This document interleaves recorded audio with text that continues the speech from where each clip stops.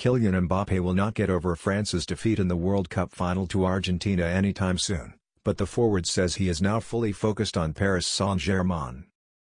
Despite notching a hat-trick for Didier Deschamps' side in the final, Mbappe and his international teammates came up short as Les Bleus were beaten on penalties in the showpiece game of Qatar 2022. While clubmate Lionel Messi is yet to return to Paris following his triumph, Mbappe made a swift return to domestic action, securing a late 2-1 win against Strasbourg in Ligue 1 on Wednesday despite Neymar being sent off just after the hour mark.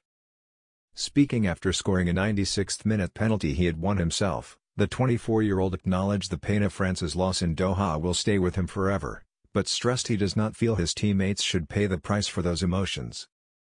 "Personally, I will never stomach it," he said. "But my club is not responsible for this failure with the national team. I try to come back with positive energy. I tried to bring a boost to my team, and we hope to continue our season undefeated. It was a World Cup, the club has nothing to do with it."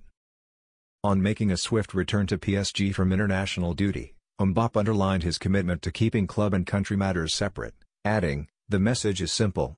It shows that no matter what happens with the national team, PSG are something else.